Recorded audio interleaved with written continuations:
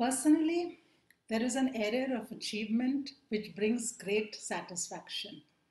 I've been able to reduce the number of clothes that I buy. This year, I've bought just 2 shirts. And take a look at these trousers. They've been with me for 10 years and I still use them regularly. I still value them a lot. And in fact, I believe that they are good to go for the next 10 years.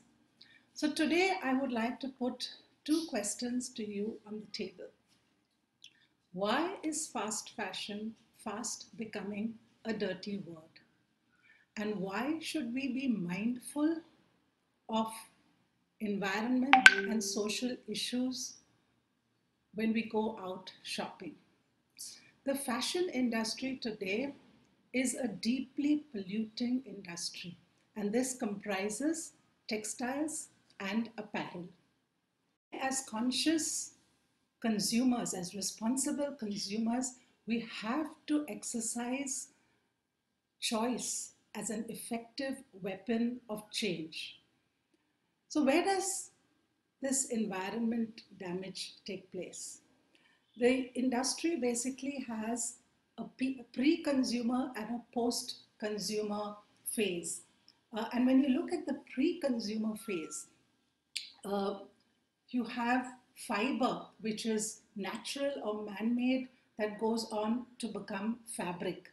And at this stage, you have tremendous amount of water, which is consumed, as well as chemical dyes. Now, the United Nations informs us that during this phase, as much as 2.3 billion tons of greenhouse gas are emitted. This is about 10% of the global greenhouse gas emissions. So the industry, the fashion industry, contributes significantly to climate change. One more data point. In recent years, about 150 billion pieces of garments have been pushed out through supply chains across the world. And the fact is that this is about 60%, an increase of 60% over the numbers in 2000. The other deep concern is that 50% of all of these garments, after 1 year, are discarded with little accountability of where it goes. Let's come to India and what happens here. The Indian industry, the Indian fashion industry, is a world leader. And it also contributes significantly to the domestic economy. You have 2% of GDP coming out of the industry, 12% of total exports, and the industry provides livelihood to 45 million people.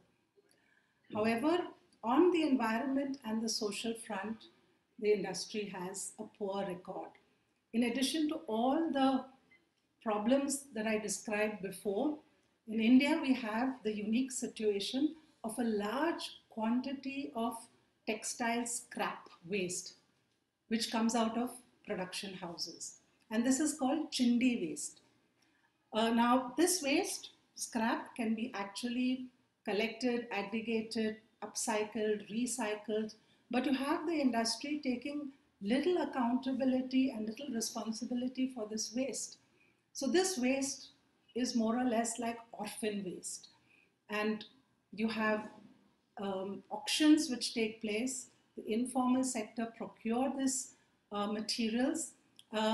It goes out, it gets sold, part of it to SHG group, so upcycle it. Part of it gets recycled, yarn is retrieved out of it. But there is a large quantity of blended fabric waste, which is polyester as well as cotton mix. And this waste really is very difficult to recycle. And again, you know, a lot of it disappears. And we know that a lot of it really would get burnt in the open, would enter into our oceans perhaps. There's also the question of post-consumer garments which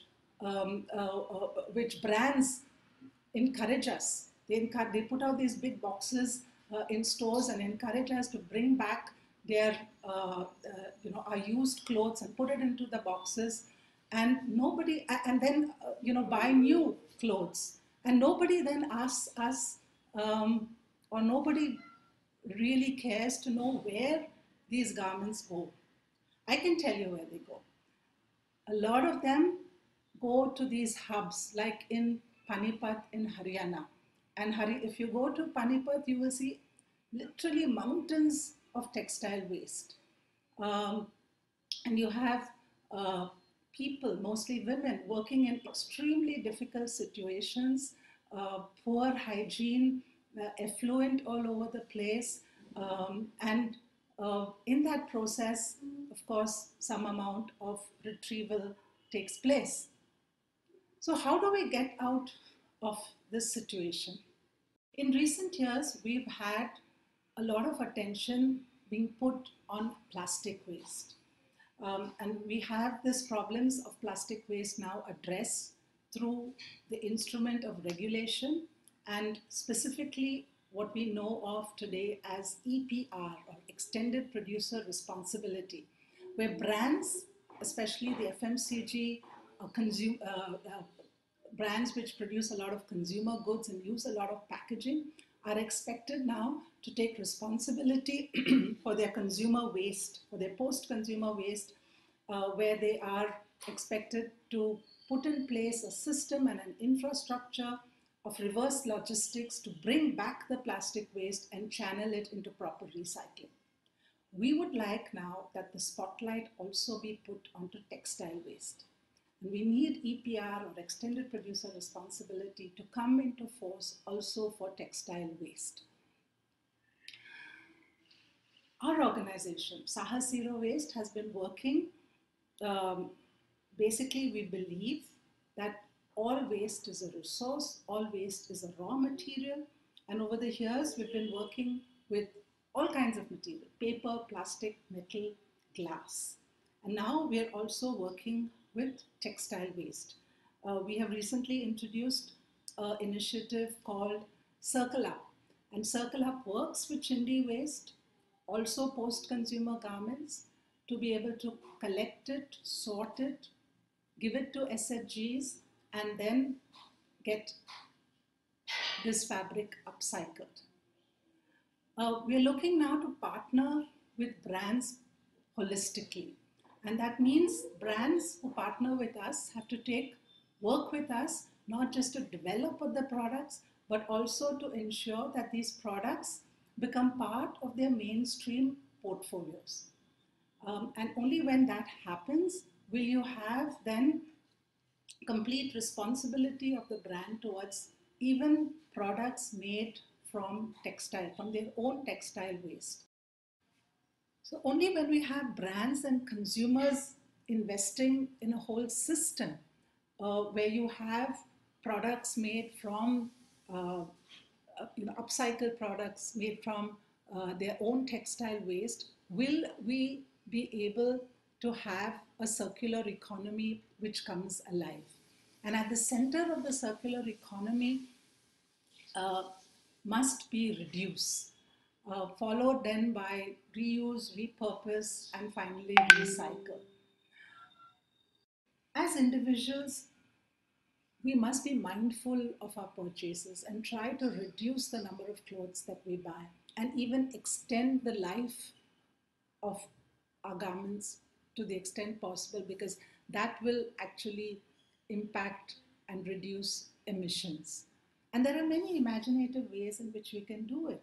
And one of my personal, what I really think is a good idea is to have this kind of a clothes swap, where family and friends come together and each one exchanges their respective garments.